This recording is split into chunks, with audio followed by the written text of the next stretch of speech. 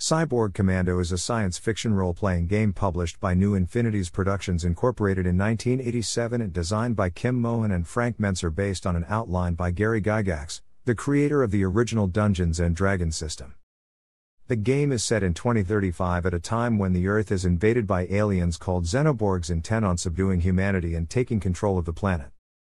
Luckily, humanity has developed a new kind of soldier, the Cyborg Commando, a mechanical/electronical man-like structure that can be implanted with a willing human's brain. Cyborg Commando introduces a dice rolling system where players roll two 10-sided dice and multiply the numbers together.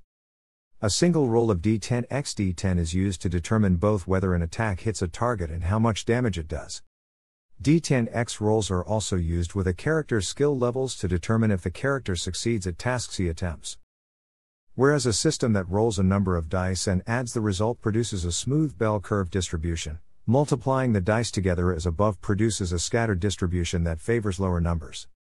This bottom-heavy distribution is used in the game to incorporate critical hits, lucky shots that by chance hit a vulnerable spot and do an unusually large amount of damage, directly into the combined attack and damage roll.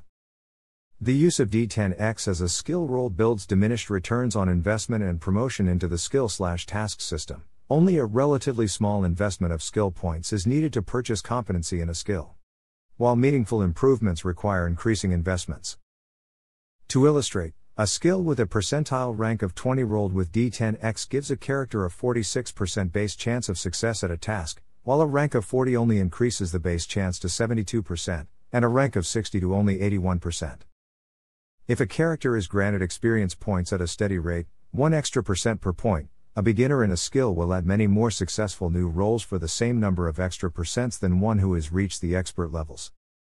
This is in contrast to games using percentile rolls for the skills, which often have to limit the chances to increase the skill percentages by giving these chances an inverse probability of occurring with increased skill level. The game received overwhelmingly negative reception. The game is today considered one of the biggest flops in the industry, partly due to the high profiles of the game's authors. One reviewer said that while Cyborg Commando isn't the worst game written, it is outstandingly poor. This is a product that should be held up to designers as a lesson in how not to write a game. 3 adventure modules for the system was released.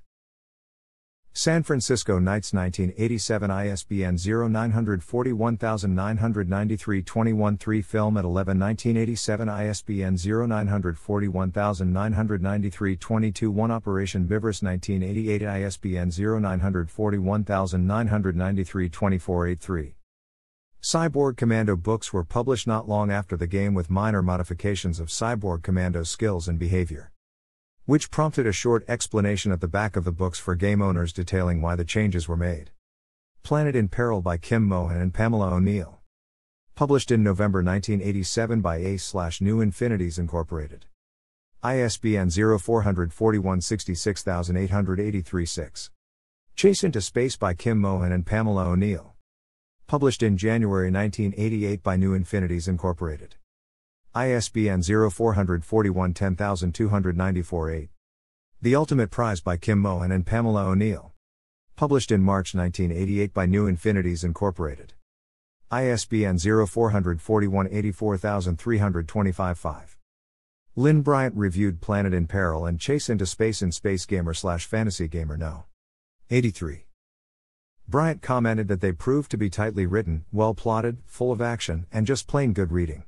You get insight into what it is like to lose most of your body to mechanical substitutes and then have to fight a war. There is also a good sense of the outrage all the race will feel at being invaded. Even if you never look at the game, you'll enjoy the books. Thanks for watching.